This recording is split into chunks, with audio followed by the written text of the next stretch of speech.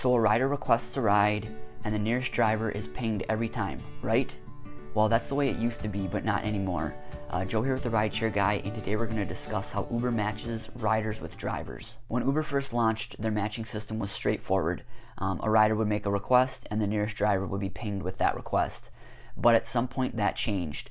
Uber didn't make an official announcement when this happened, but they recently published an article on their website showing how it works. Matching with the nearest driver sometimes isn't the most efficient way to match riders with drivers. So Uber thought of a way to make this a more efficient process by introducing what they call batched matching. So let's take a look at an example and see how it would play out under the old system and under the batched matching system. So under the old system, rider A requests a ride and the nearest driver is 2 minutes away. Then driver A accepts the request and a match has been made. Nearby though, rider B requests a ride and the nearest driver to them is now 9 minutes away.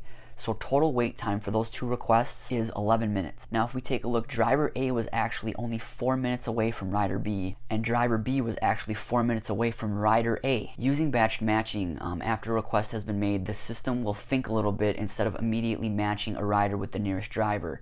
The goal is to reduce wait time as much as possible. So as in the example, instead of matching rider A with the nearest driver, the system thinks a bit and instead matches more efficiently by understanding that it can reduce the total wait time by 3 minutes if it matches both requesters with the opposite driver. So rider A will have to wait 2 more minutes for driver B, but driver B will reduce their ETA by 5 minutes. And rider B's wait time will be reduced by 5 minutes, but driver A's ETA will increase by 2 minutes. So rider A and driver A are affected somewhat negatively by batch matching for this particular situation, but rider B and driver B are affected positively, and overall the more this plays out over many ride requests, it is a net positive for everyone. And Uber states that every day batched matching is saving riders and drivers 10 years of time compared to the old method of matching. That's pretty incredible. So again, not sure when this change to batched matching happened, but for those of you that drive for Uber, have you noticed a difference? I'm primarily a Lyft driver. I'm hoping that Lyft either has implemented or will implement a similar system because I still get many inefficient requests on Lyft. So overall, what does this mean for us drivers? A more efficient system is just better for everyone involved.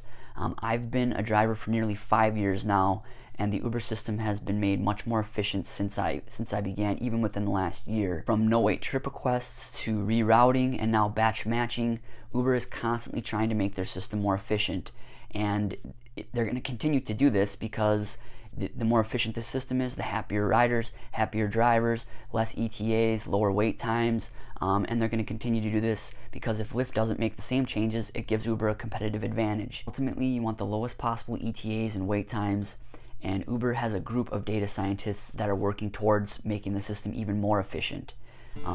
Thanks again for watching. Please like, comment, or subscribe, and drive safe. Thanks.